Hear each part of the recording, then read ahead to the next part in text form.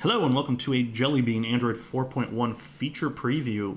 This time we're going to be talking about the all-new Google Mobile or Search for Mobile, and it's kind of the answer to Siri, if you will, that's coming in Jelly Bean.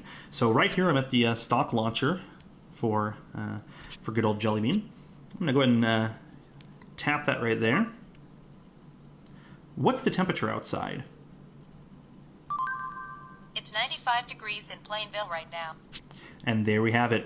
You speak, it answers. You, of course, can do all sorts of different things. Like, let's say, show me pictures of unicorns. Well, look at that. Those are pictures of unicorns. Who's the President of the United States? The President of the United States of America is Barack Obama. So you get these awesome knowledge graph cards. And of course, you can continue to scroll down to get your standard Google results, of course. So tons of great info. Or how about this?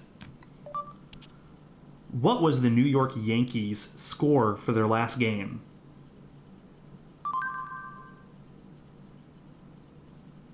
And there we go. We have some New York Yankees recaps.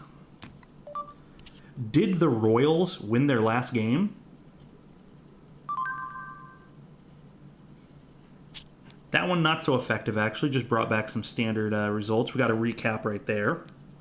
You can do things like, who's the Prime Minister of Japan? The Prime Minister of Japan is Yoshihiko Noda. Obviously, it's most impressive when it can give you a knowledge graph result. We, of course, can still do things we used to be able to do in voice actions like navigate to Pizza Hut. Navigating. Brings that up, gives me the option to navigate. I'll go ahead and stop it so it doesn't actually go. But a quick way to get to whatever location you want to go to. We can still text people. Text voicemail. This is a test. And there we go. Gives us that option right away. So again, you initiate that by right here tapping on the voice button. But there's also another way to initiate it. You can bring up Google Now. And we'll talk about Google Now a little bit more in another preview. But right from Google Now, you can simply say, Google,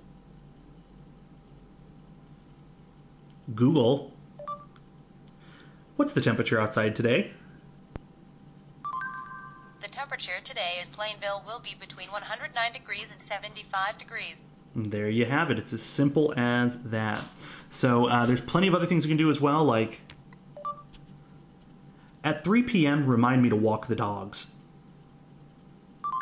Setting alarm. And it would set that alarm. I'll cancel it so it doesn't actually do it.